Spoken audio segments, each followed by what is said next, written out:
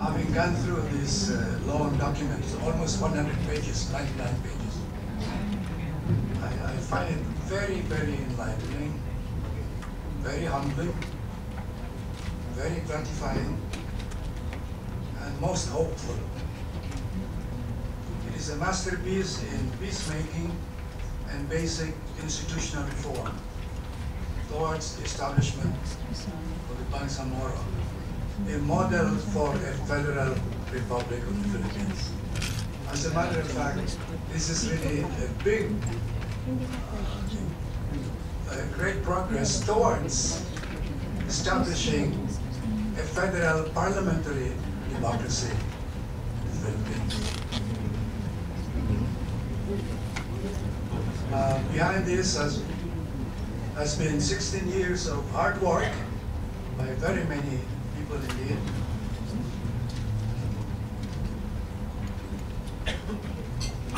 MILF people, our government people, the president himself, members of the presidential advisor in this process, the negotiating panels of MILF, and the government of Malaysia, several supporting Philippine and foreign and international organizations, and the ad hoc committee on the Bangsamoro Basic Law.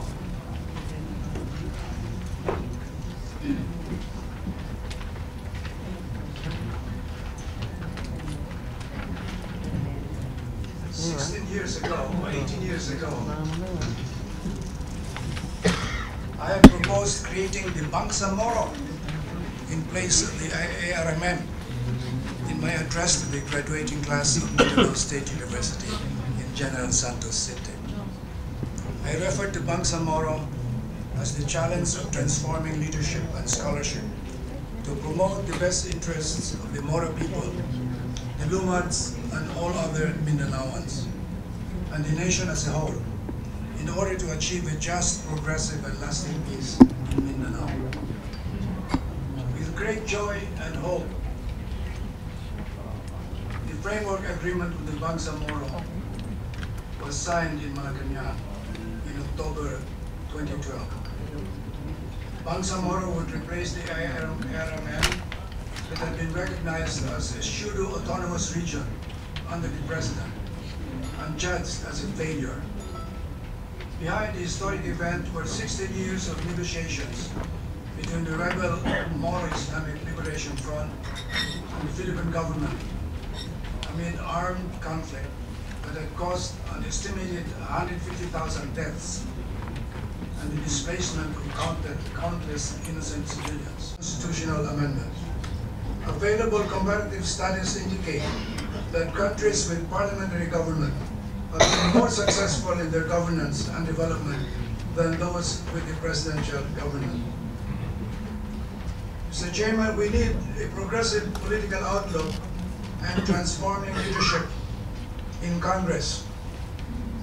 Clearly, the urgent objective of the Transition Commission is the substantive realization of the Moro's vision of Bangsamoro. In pursuit of this goal, the Constitution, the basic law for Bangsamoro, and other laws must be interpreted as enabling authority rather than as obstacles to its fulfillment. We all need an enlightened sense of history and global development, an inclusive view of nationalism, nationhood, and nation building, and a deep and broad concept of compensatory and redistributive justice. Our Supreme Court must look forward, guided by our lofty national vision in our Constitution, and not be bound by restrictive precedents.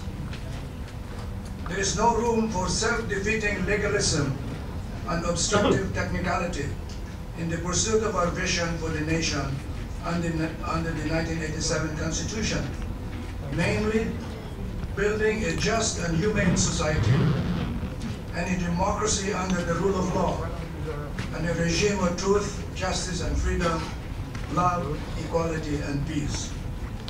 To To enable our leaders to pass this test is at the same time a great challenge to the Christianity and humanity of the majority of our Filipino leaders and citizens to accommodate legitimate aspirations of our Moro brothers and sisters. For Muslims and Christians worship the same Almighty God, they call Allah. Amend the Constitution if we must.